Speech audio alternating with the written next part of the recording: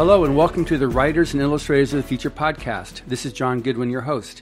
This podcast is dedicated to the aspiring writer or artist and will provide inspiration and tips from top professionals in the field, along with contest winners and a few surprise guests. Today we're at the World Science Fantasy Convention, and I'm here with our founding judge, Mr. Robert Silverberg. Thank you very much for meeting with us to go over this, because we've got a lot of interviews that we've actually done, and when I found out that you were going to be here as a guest of honor at the World Fantasy Convention, it took me about 2 seconds to write you to see if we could have this interview, so thank you very much. You've been a judge since the get-go. I think Algis was the first one that approached you on that. Yeah, this was, back in the 1980s somewhere. 83, I think it was. Somewhere back there, yes. And the purpose of the contest was explained to me, and I said, this is a good thing. I was a young, struggling writer once, believe it or not, and people helped me along the way, opened doors for me, and I think it's appropriate to take part in this, and I did for about 30 years. Mm-hmm. I'm no longer a judge now, but there are a lot emeritus, as we had. Yeah, there are a lot of things I'm no longer. I'm practically 85 years old, so I've taken life easier. Yes. So I guess before we get into some of the other stuff about your philosophy of writing, have there been any particular highlights for you throughout your judging as for the Writers of the Future, of people you've either met or known or come to know, or accomplishments?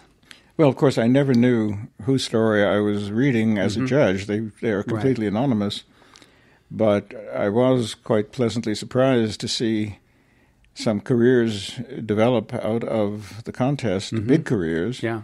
And I got to meet some of the winners. I remember David Zindel, one of your early winners, Karen Joy Fowler, Robert Reed, who was then called himself Robert Tuzelin. Right. I don't understand the reason for the pseudonym. And I've always enjoyed meeting the up-and-coming writers. As someone who was once the youngest writer in the field and I outlasted that name, I was delighted to be part of the science fiction social group, to have my friends be science fiction writers. And, of course, I've outlived just about all of them now. It's more than 60 years since I sold my first story. And so to meet the new guys and see the good writers there, I'm not an envious character. I applaud their success. Right.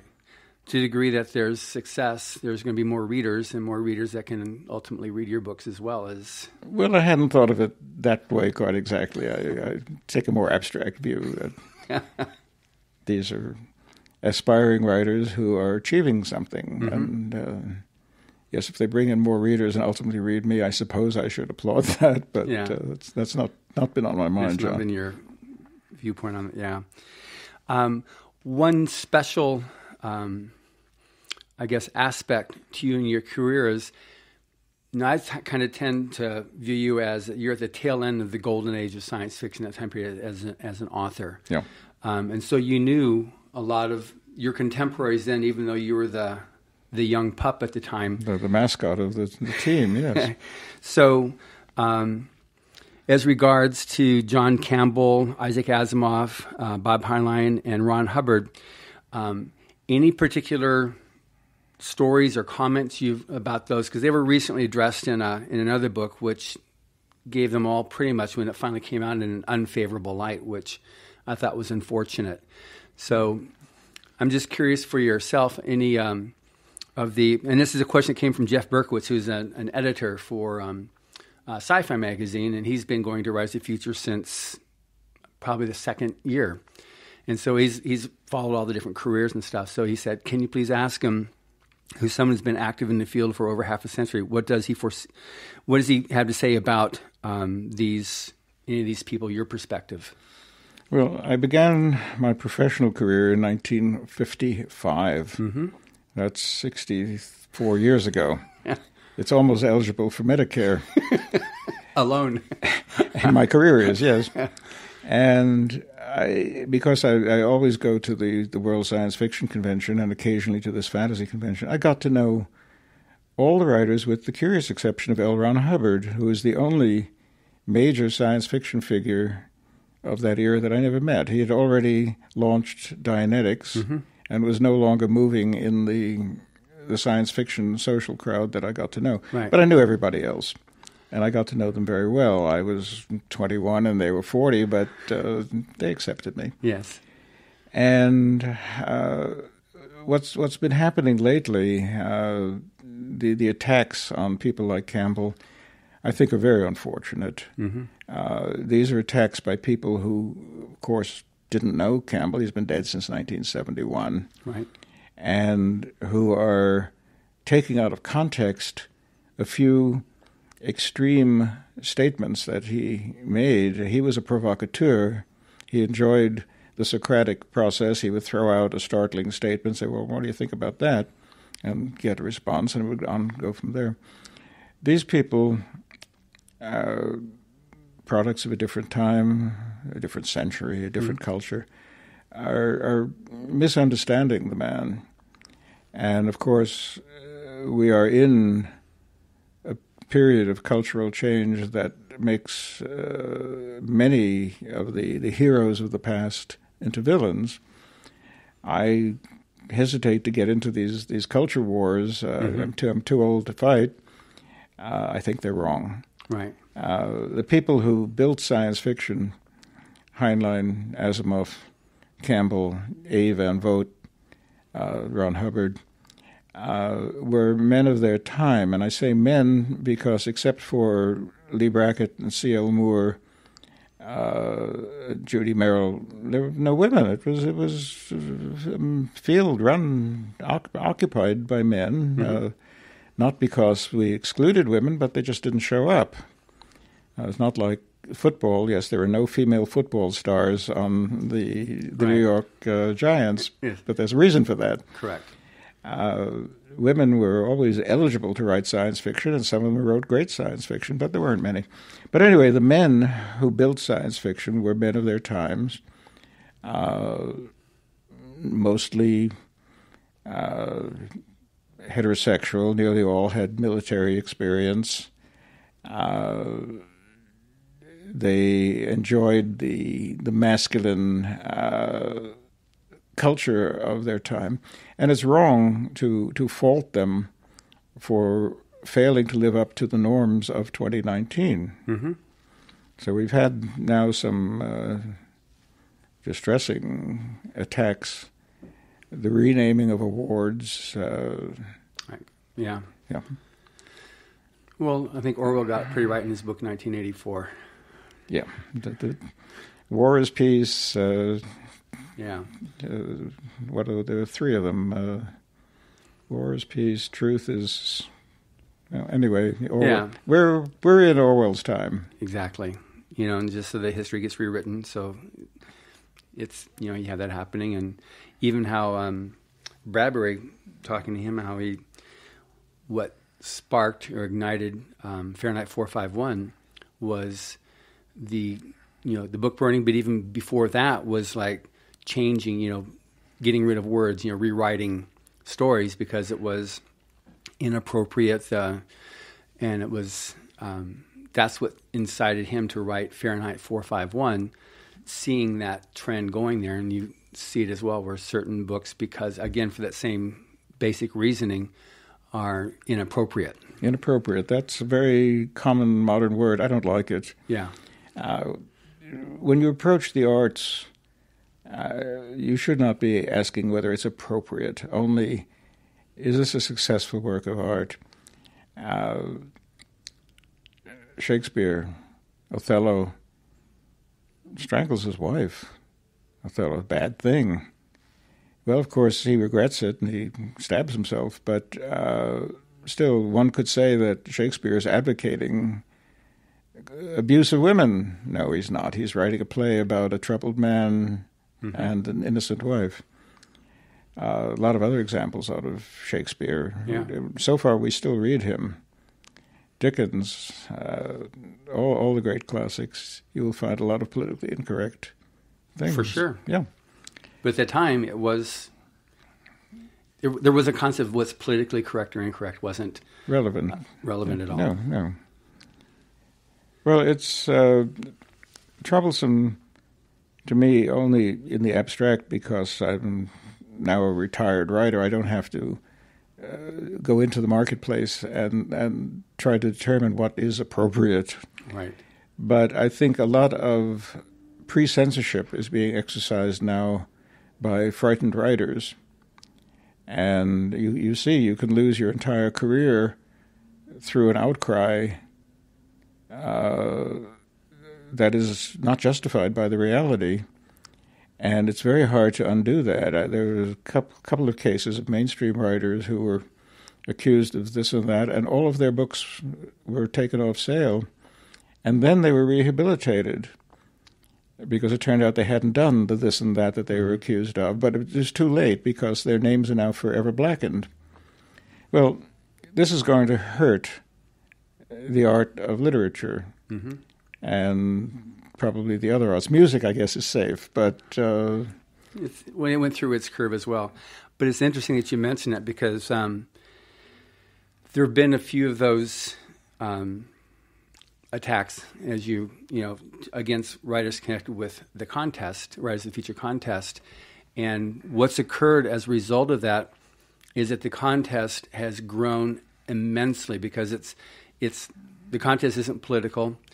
It doesn't have a bent or an agenda. Mm-hmm. It's strictly all about what Mr. Hubbard created in the first place for was to provide that launching pad for aspiring writers. And so, like I mentioned coming up here, we have 2 winners from the Illustrator contest here, one from Turkey and one from Iran. Well, we're dealing with that with the State Department right now, but the arts aren't a political, I guess, fulcrum to use to drive, at least it shouldn't be. I know it has been, but what this contest is about is the purity of science fiction, fantasy, alternate history, light horror, and to validate those writers. And we have people from around, we've got entries from over 175 countries now. So when this stuff happened, the entries just literally rocketed. We never say how many it is, but it's, we get thousands of entries a quarter now. I'm glad I'm not a judge anymore. But it was because of yourself that helped create that very solid bedrock that the contest has continued to grow and have that respectability because it is blind judging. Nobody has an idea at all of who's winning until they've read the story and say, okay, this is Bill or Mary or Jane from whatever country, whatever nationality, whatever religion, whatever creed, whatever color. That's all secondary. Yeah, well, I had my career as a writer in a simpler era where what mattered was telling a story that would draw the reader in and create in the reader a new world of imagination that would remain in the reader's mind forever. Mm-hmm. That was our goal, and if we achieved it, well, then we went on to have nice careers.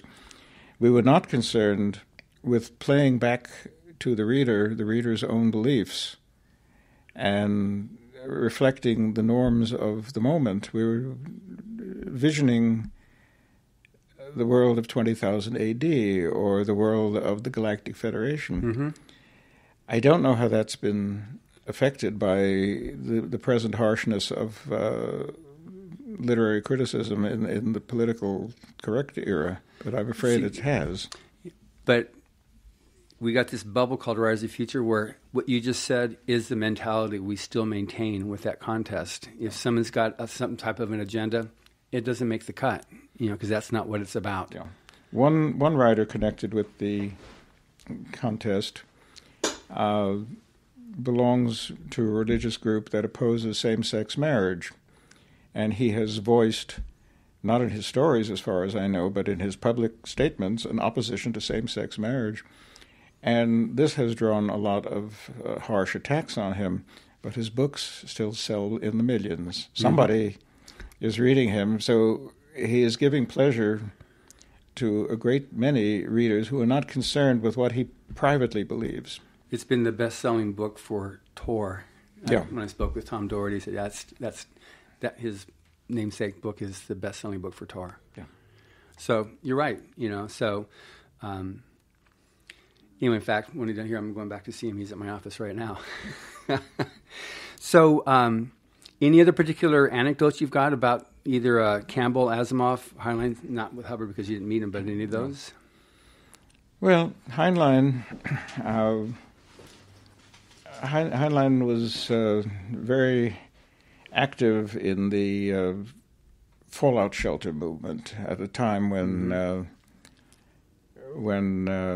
we expected nuclear warfare at any moment. And when, in 1961, a young, prosperous writer bought a house in New York, Bob, as we called him then, though later he became Robert, yes. Bob said to me, of course you're going to put in a fallout shelter. And I said, no, it's in New York, and that's the first place they'll attack. I don't want to survive an atomic war. I don't want to come out into that radioactive war. I would just as soon have them drop the bomb right on top of my house, if they're going to drop it at all. And though he had only the warmest feelings for me, he was really angry. Mm-hmm. He was furious that I was not willing to be a survivor. And we patched it up, of course, but I was startled by that. He definitely, John Campbell definitely, from at least everything I've read about him and the various notes and letters back and forth between Hubbard and him, he definitely was very strong-minded. Strong-minded is the right word for Campbell, yes. He was a big man physically and very imposing, and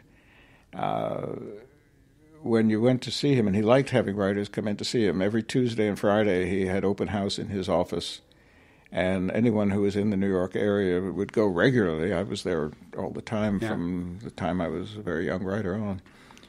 And it was the Socratic method. Immediately you would walk in and say, hello, John, and say hello to K. Tarrant, who was his assistant editor and was sitting next to him. And he would, without saying, hello, Bob, he would say, Peg and I were talking last night, Peg being Mrs. Campbell. Peg and I were talking about, and he would string out some abstract concept. And how do you feel about that? I mean, you haven't even taken your coat off yet, and there you are.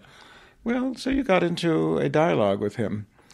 What he didn't want was his own ideas played back to him. He wanted dialogue.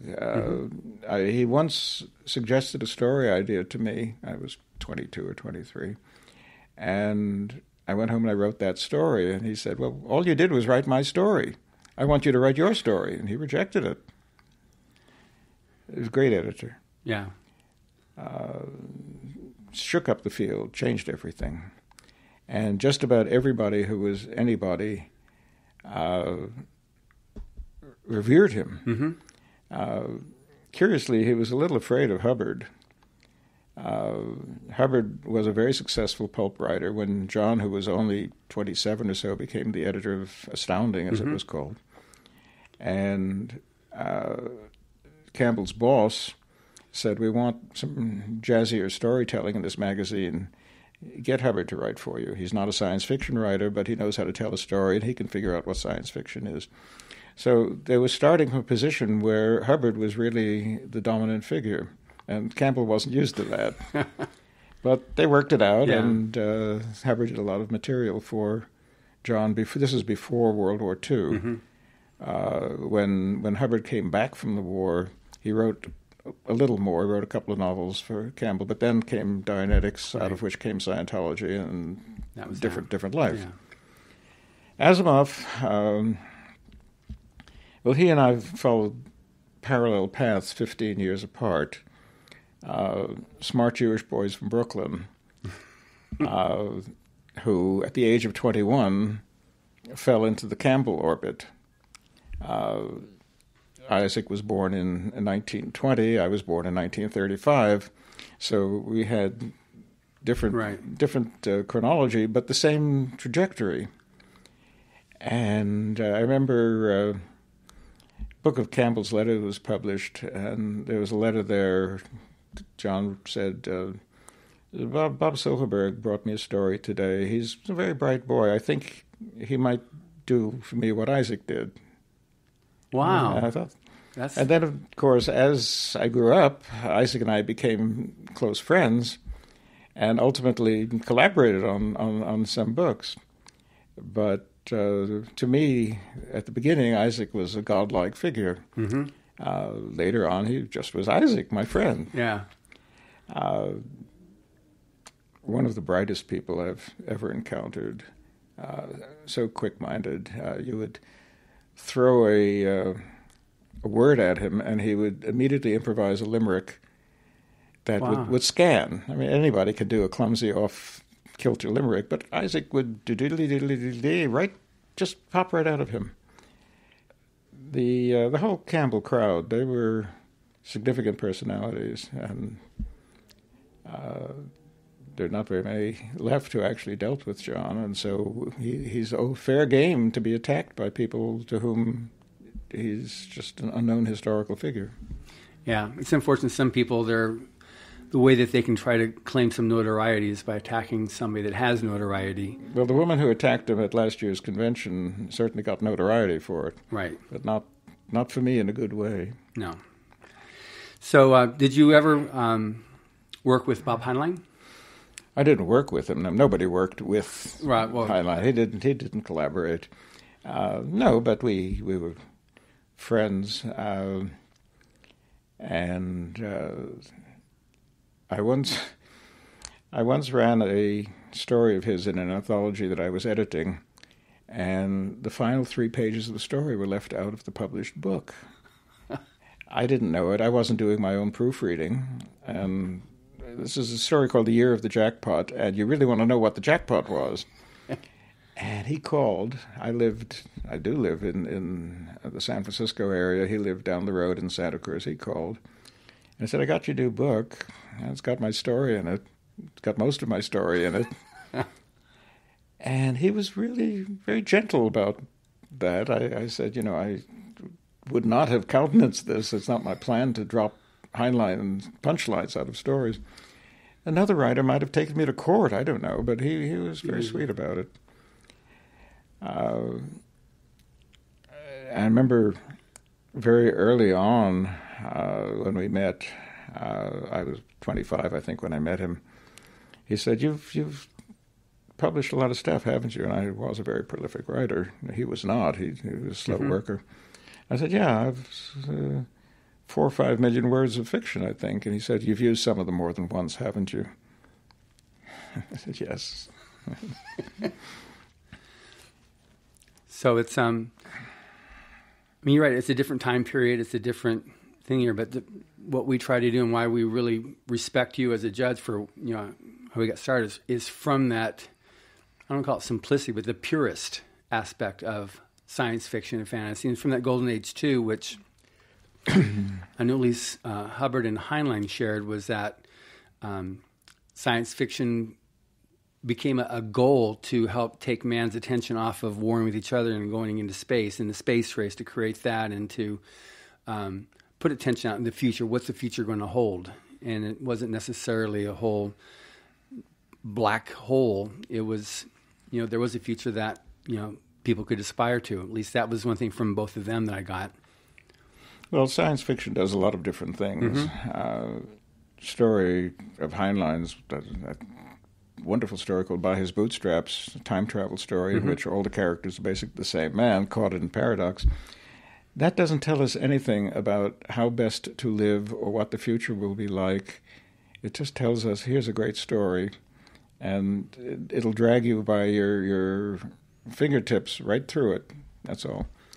On the other hand, a story like Hubbard's novel Final Blackout from 1940, just as World War II was about to happen, was a very grim portrait of what an unending war is going to be like.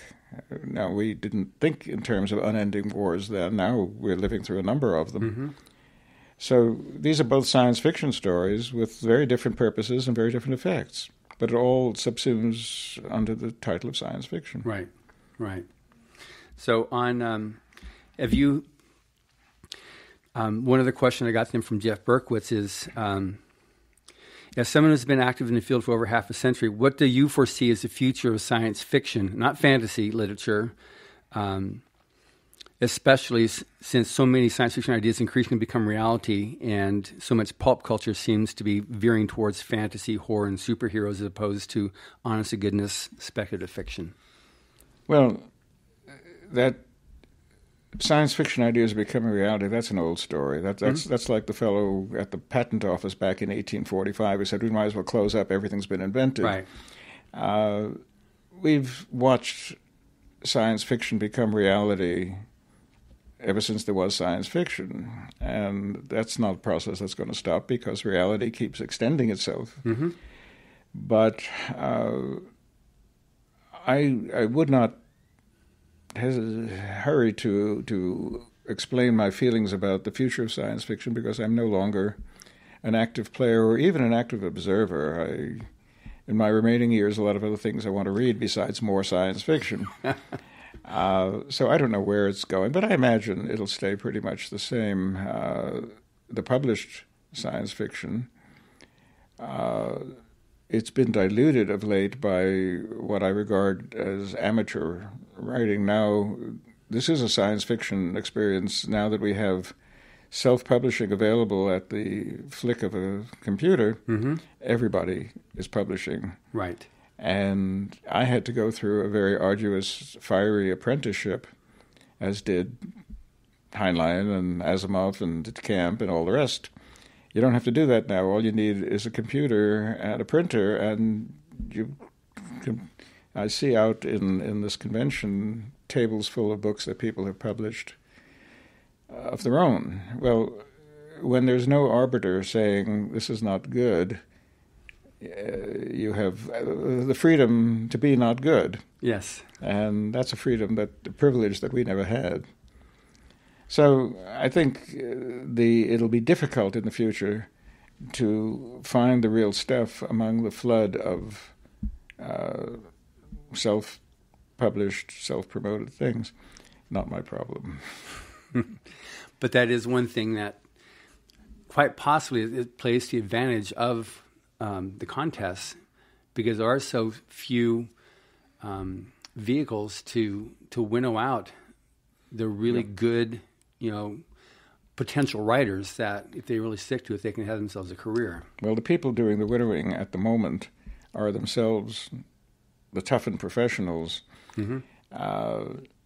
I hope that as people like me drop out of the contest, they are not replaced by people I wouldn't regard as professional. Once you've had a turnover, that defines everything downward because the new norm is lower, mm-hmm. You'll suffer too. But that may take 10 or 20 years to work itself through.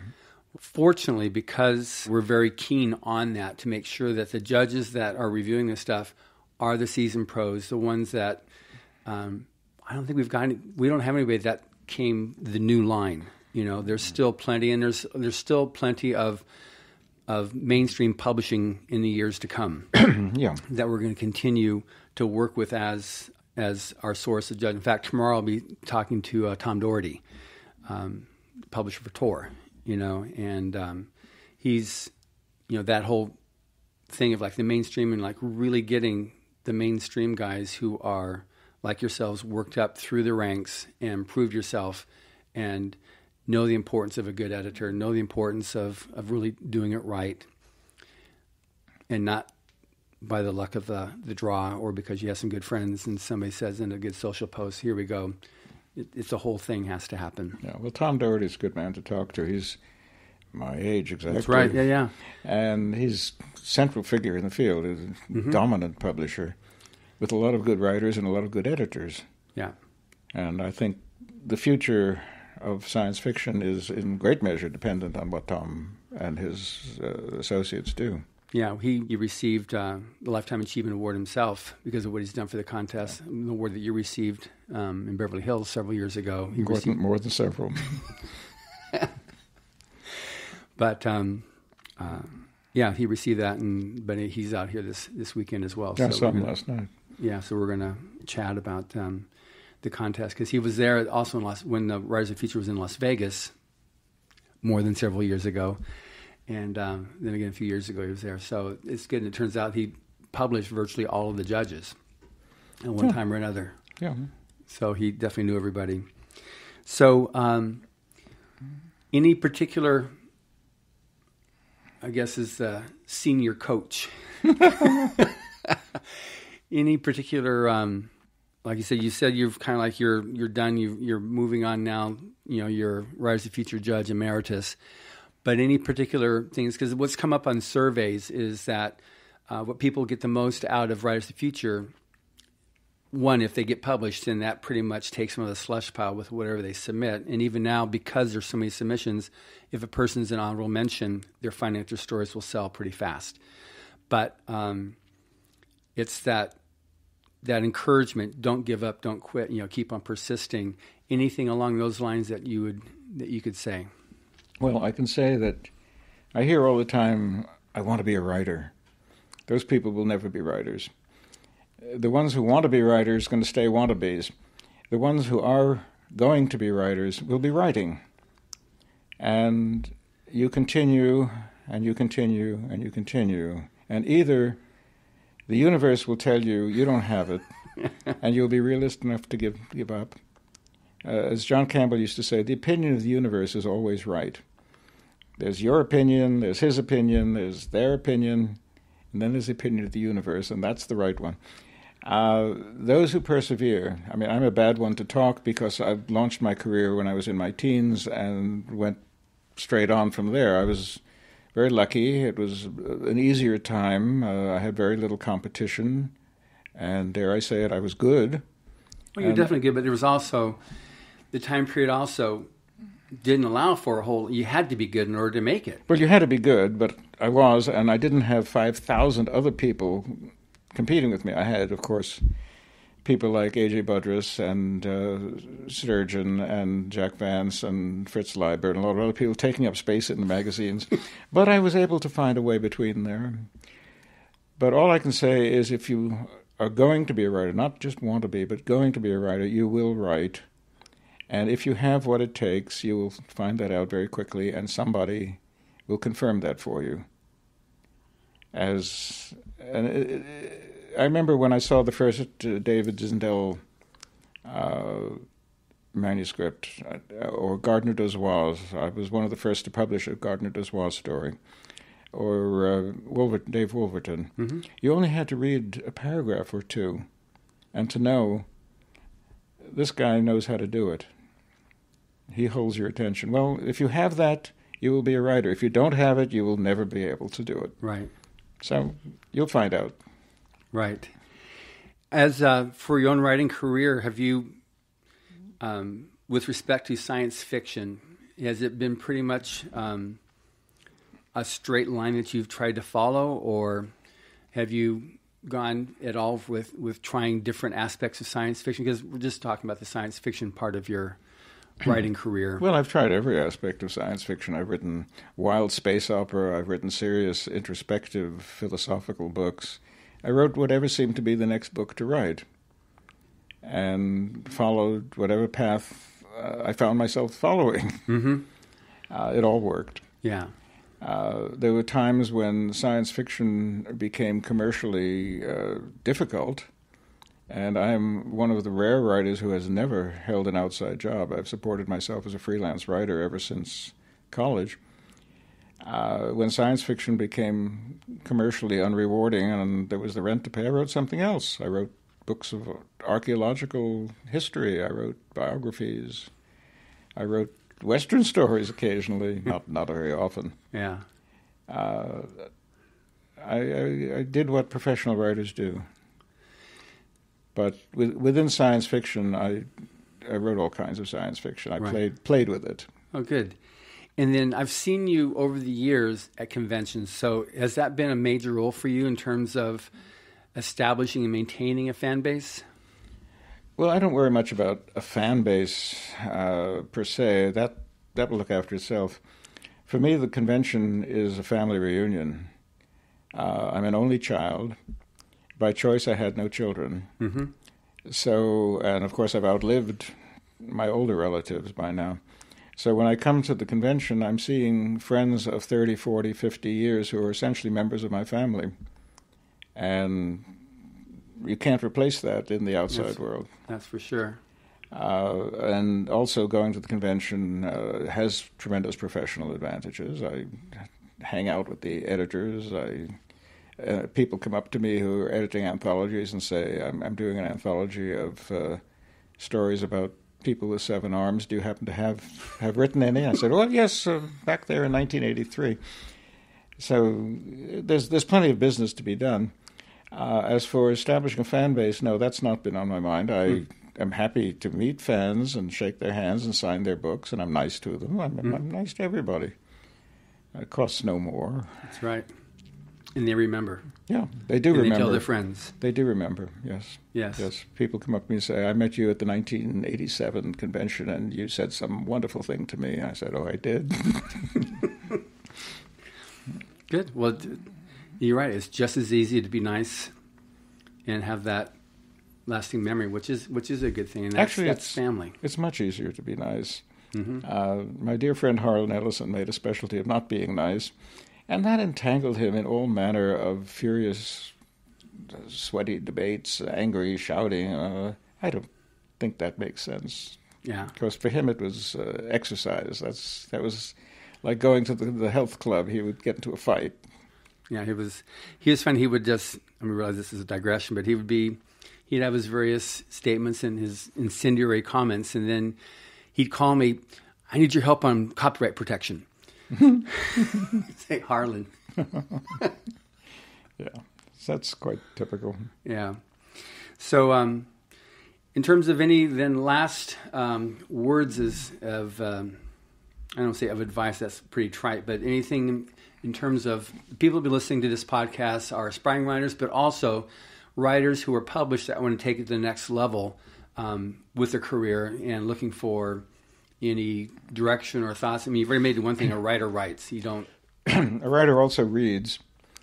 I think it's very important to read the best other fiction and see how it's done. Mm-hmm. On occasion, I have read a novel and immediately at the last page, turn back to page 1. I want to see how he did that. I remember John le Carré comes to mind, the Little Drummer Girl. When I finished the novel, I thought, wow, how did he do that? And I'm an old pro, and I was startled by that. So I read it again, this time knowing what was going to happen to see. So, of course, do a lot of writing, but also read, absorb, criticize in your head, try to determine how these effects were achieved. Hell, even Picasso looked at Velázquez. How did he do it? Mm-hmm. Yeah, that's one thing that many of the judges have said, just read the Rise of Future books. Just, they've made the cut, at that level, and they've gone from being amateur to, at this level, being professionally published with Rise of Future or the anthology. In terms of short fiction, how do they do it? How do you introduce a character? How do you transition? Because short fiction, you have a lot less time to do anything with than a novel. Oh, yes. In a novel, you can have a whole 3 chapters that don't belong there and nobody will care. Yeah. Short story, 2 lines out of place and you've ruined the whole thing. Yeah. Have you found either one more to your liking to write? Yeah, I should use the past tense. Yes. When I was writing a novel, I would think somewhere around the second month, gee, I wish I were writing a short story now. And when I was writing a short story, tensely aware that you can't make a single mistake. Every line has to be exactly where it belongs. I would think if I were writing a novel now, I could just lean back and do a chapter for the fun of it. And mm-hmm. So yes, whichever one I was doing, I preferred the other one. But I was glad to be able to do both. Yeah. I did have careers in both short and long fiction, and it was very satisfactory. I had a very satisfactory career. You absolutely have. And I lived my own adolescent fantasies the whole way, and that's not common. That's very not common. Well, thank you very much for this opportunity to talk, and I know there's a lot of people who will be very interested to hang on to every last syllable. Well, cast the pod wildly. And thank you for listening. Subscribe to the Writers of the Future podcast wherever you get your podcasts. Writers and Illustrators of the Future are contests created by L. Ron Hubbard to provide a means for the aspiring writer and artist to be seen and acknowledged. It is free to enter and open to new and amateur short story writers and artists of science fiction or fantasy. And thank you, Bob, for this interview. Well, thank you, John. It's been good talking to you.